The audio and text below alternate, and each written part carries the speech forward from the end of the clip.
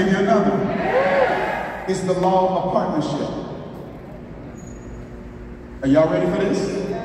I said there are dreamers in the room, right? I said there are dreamers in the room, right? Okay, here's the law of partnership.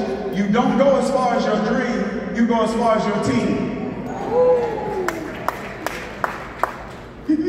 You don't go as far as your dream, you go as far as your team. In other words, you cannot be your best self by yourself. And this means relational intelligence is one of the most important kinds of intelligences a person can have. Not just spiritual intelligence, not just emotional intelligence, but relational intelligence. Because relational intelligence allows you to discern and determine who needs to be on the bus of your life in this season and what seat they need to be sitting in. Some people need to be off the bus, but other people need to be on the bus. You just got them in the wrong seat. And people want to sit in seats they feel entitled to, but they have not earned.